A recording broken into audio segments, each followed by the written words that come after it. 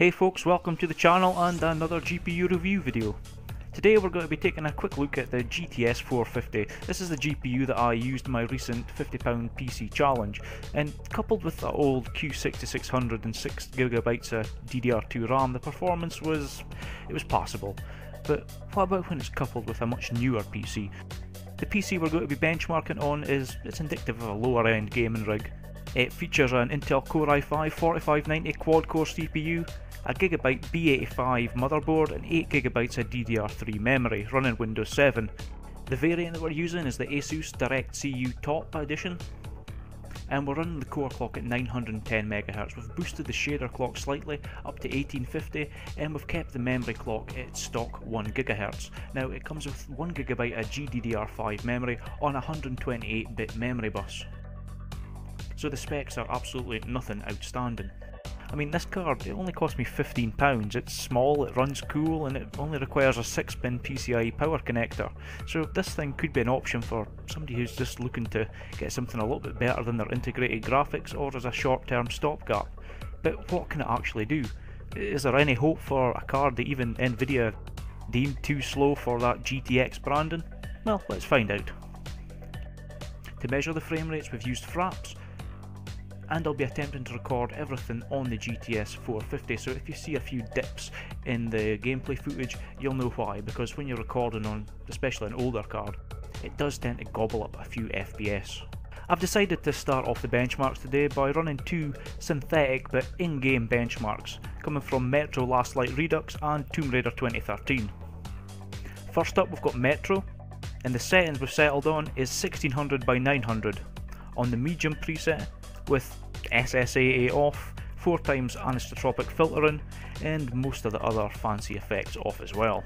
Using this sub-HD resolution, it netted us an average frame rate of 50 FPS, which is pretty good for a card of this age and spec.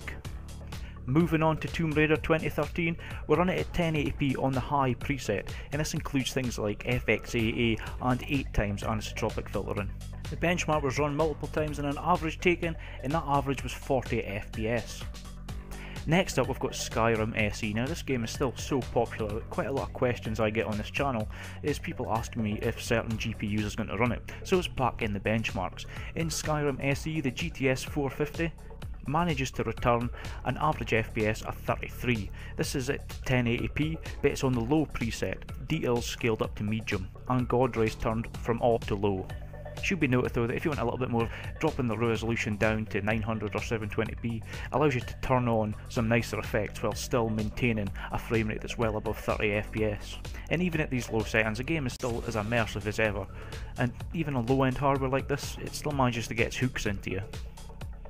Next up we've got Crysis 3, which I've covered in much more detail in the video in the corner. All I'll say is that to average 34 FPS were really reasonable settings, and even at these low settings the game still looks fantastic.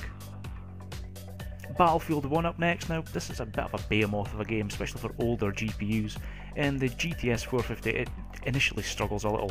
Texture pop-in is really prevalent during the first 20 seconds or so of loading into a level, but once it gets going, we averaged out a frame rate of 36 FPS, although dips below 30 were still fairly frequent, so if you're planning on getting into competitive multiplayer, for example, you're going to need something with a lot more grunt than the GTS 450.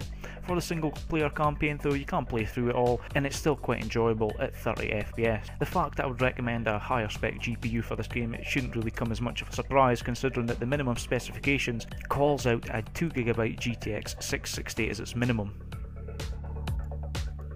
Last up we've got GTA 5, and this was probably the most surprising result for me. Setting the resolution to 900p and setting everything on the normal settings returned 68 FPS on average. Yep, not 38, 68. I was surprised, but perhaps it's not that much of a surprise when you think about it. GTA 5 first came out very nicely optimised on the Xbox 360 and PS3, and they essentially run GPUs equivalent to something like a X1900 or a 7900 GT. And the GTS 450, despite being a very cheap card in its release, it's still considerably more powerful than either of those GPUs. Something else that helped us get this high frame rate is actually the 1GB buffer of VRAM. it was entirely filled running the game at 900p under normal settings, and that kind of means that the GTS 450 is limited to how high you can push the settings. The GPU itself can obviously handle much higher settings, but in this instance it's the memory limitations that's holding things back, which means we're running at settings that are much lower than the GPU is actually capable of. With that said though, GTA 5 on normal, it still looks really good, and 60 plus FPS frame rate, it plays really well. So should you buy one? Well, that's a big question. It really depends solely on the buyer and your location, how much you can get it for. The HD 5850 that I tested a while back, it was a much better card, and it's a kind of similar price, but as we all know, prices of GPUs fluctuate pretty radically down at this end of the market, and they seem to have leapt up over the last few weeks. So if you need something right now, and you're happy with what it's actually capable of, the GTS 450, it's got to get you by. For older games, it's perfect.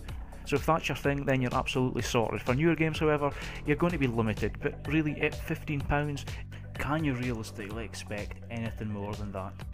And on a final note, I've been really impressed with this ASUS DirectX CU2 GTS 450.